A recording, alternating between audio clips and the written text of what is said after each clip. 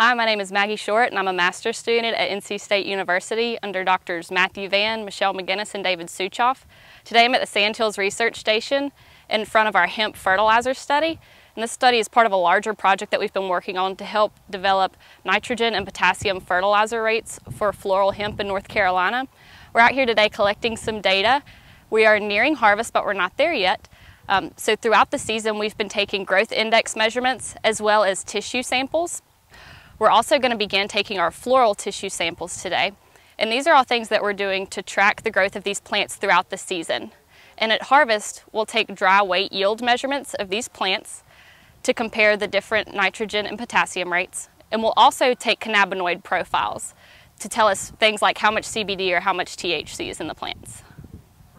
So today we've got two tests in this field behind me. On the far side of this field we have our nitrogen test, and that test we're comparing different nitrogen fertilizer rates, anywhere from 0 to 200 pounds of nitrogen per acre at 50-pound increments. And this test I'm standing in now is our potassium fertilizer rate test, where again we're comparing 0 to 200 pounds of K2O per acre at 50-pound increments.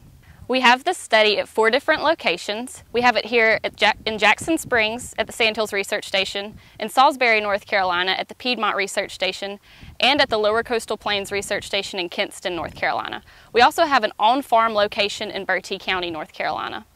This is the second year we've done this study, and last year we obtained a few preliminary results.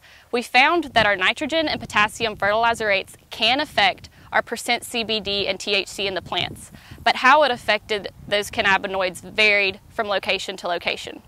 We also found at 3 out of our 4 locations last year that an increase in nitrogen rate increased the dry weight yield at the end of the season. This project is important for our North Carolina farmers because they don't have localized recommendations for floral hemp in North Carolina yet. So because of this project's multiple locations and multiple year analysis, we're hoping to be able to help our farmers better know exactly what fertilizer rates they need to be using in their part of North Carolina. So this plot behind me, including this plant, is our control plot. So this has 0 pounds of nitrogen per acre, and we see that the plants are typically smaller than most of our other plots, and they have more yellow coloration to them as they're running out of nitrogen towards the end of the season. This is our 200 pounds of nitrogen per acre plot. So it contrasts very nicely to our 0 pounds of nitrogen per acre. You see a larger size, a deeper green color, and we see this throughout all 4 replications in this field. So I'm going to take some floral tissue samples that will be used to get the cannabinoid profiles in the plants, and those profiles are going to include things like your CBD percent and your THC percent. So what I'm going to do is I'm going to take 2 samples per plant. I'm going to take 6 inches worth of floral material off the end of a lateral branch.